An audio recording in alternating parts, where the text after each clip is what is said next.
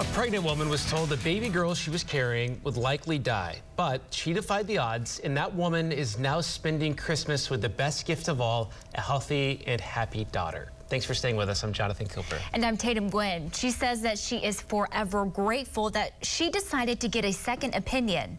News on 6's Ashlyn Brothers has her story.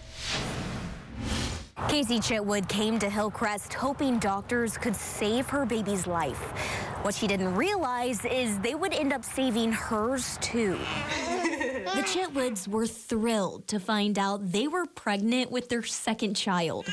But Casey Chitwood didn't expect she'd face a lifetime of trials in the next 2 years. At her 20-week ultrasound, we found out that she had a slew of anomalies such as diaphragmatic hernia and missing vertebrae and a cleft lip. Casey started having extreme fatigue, bruising, and vision issues during her third trimester. Basically said it was probably the stress of carrying a baby who was going to be born to die. Casey decided to look at other treatment options, found the Silas program through Hillcrest, and hired a doula. She says the night she was admitted, she got news she never expected. Not about her baby, but about herself. Friday, they did a bone marrow biopsy. Monday, the oncologist came in to tell me that I had acute leukemia. I think we're able to provide a very unique, multidisciplinary approach at Hillcrest that doesn't exist everywhere, and I was really proud of all the teams involved. Doctors told Casey she could have been days away from dying without the diagnosis. But they also gave her some good news. Her baby was making progress. She took a week of chemo with me before she's born. Arden was born on June 14th. She fights for me and I fight for her. Arden has had 5 surgeries and will need more, but she remains spunky and spirited. Casey is on her 4th round of chemo with 1 more round to go. I didn't think of a first Christmas. I was just thinking having to put her in a casket. I'm thankful for her, and I'm thankful to be here. She takes it day by day and has learned to be grateful